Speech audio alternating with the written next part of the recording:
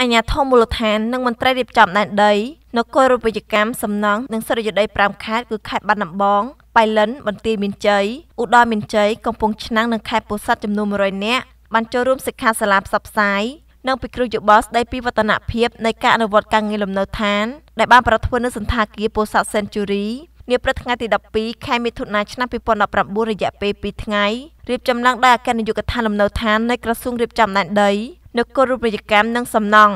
បន្ទាប់ពីលោកលៀមប៊ុនរឿនប្រធានមន្ត្រីរៀបចំដែនដីនគររូបនីយកម្មនិងសំណង់និងលោកចេញឡៃអភិបាលរងខេត្តតំណាងអាដាមម៉ៅធុនិនអភិបាលនៃគណៈអភិបាលខេត្តពោធិ៍សាត់បានថ្លែងសន្ទរកថាស្វាគមន៍និងជម្រាបជូនអំពីស្ថានភាពនិងសក្តានុពលសំខាន់ៗរបស់ខេត្តរួចមកឯកឧត្តមឆាន់សាផាន់រដ្ឋលេខាធិការប្រចាំការតំណាងដល់ខ្ពង់ខ្ពស់ឯកឧត្តមជាសុផារ៉ាឧបនាយករដ្ឋមន្ត្រីក្រសួងរៀបចំដែនដីនគររូបនីយកម្មនិងសំណង់ថ្លែងក្នុងពិធីបើកសិក្ខាសាលាដែលបានថ្លែងនូវអំណរអគុណចំពោះរដ្ឋបាលខេត្តមន្ត្រីរៀបចំដែនដីនគររូបនីយកម្មនិងសំណង់ព្រមទាំងប្រតិភូ5ខេត្តដែលបានរៀបចំនិងចូលរួមសិក្ខាសាលានាពេលនេះឯកឧត្តមបានថ្លែងទៀតថាក្នុងភារកិច្ចរួមចំណែកកាត់បន្ថយភាពក្រីក្រតាមគោលដៅយុទ្ធសាស្ត្រចតុកោណដំណាក់កាលទី4របស់រាជរដ្ឋាភិបាលកម្ពុជា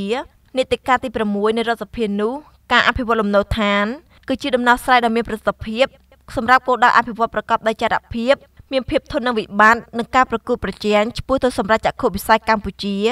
ឆ្នាំ2030ខ្លាចទៅជាប្រទេសមានចំនួនមធ្យមកម្រិតខ្ពស់ឆ្នាំ2050ជាមួយគ្នានោះតម្រូវការលំនៅឋានមានប្រមាណ1លានរយៈពេល15ឆ្នាំ2015ដល់2030គិតជាមធ្យមមានតម្រូវការ 50,000 លំនៅឋានក្នុងមួយឆ្នាំដែលភាគច្រើនផ្ដោតទៅលើការផ្គត់ផ្គង់លំនៅឋានដែលមានតម្លៃខ្ពស់ធ្វើឲ្យសំណង់បណ្ដោះអាសន្ននៅតែបន្តកើនឡើងក្នុងផ្នែកមួយនៃទីក្រុងនិងទីប្រជុំជនសំខាន់ៗដែលមានសក្តានុពលសេដ្ឋកិច្ចឯកឧត្តមមានប្រសាសន៍លើកឡើងទៀតថាដើម្បីដោះស្រាយបាននូវបញ្ហាប្រឈមទាំងនេះសូមឲ្យមន្ត្រីជំនាញនិងអាជ្ញាធរមូលដ្ឋានអនុវត្តគោលនយោបាយជាតិស្ដីពីលំនៅឋានរួមទាំងអនុក្រឹត្យសេចក្តីប្រកាសនិងសារចរណែនាំផ្សេងៗក្នុងការរួមចំណែកគិតគូរលើកកម្ពស់សុខុមាលភាពតាមរយៈការបង្កើតកលានុវណ្ណភាពថ្មីដែលក្រុមគ្រួសារមានលទ្ធភាពខ្ពស់ជាងមុនក្នុងការទទួលបានលំនៅឋានសមរម្យ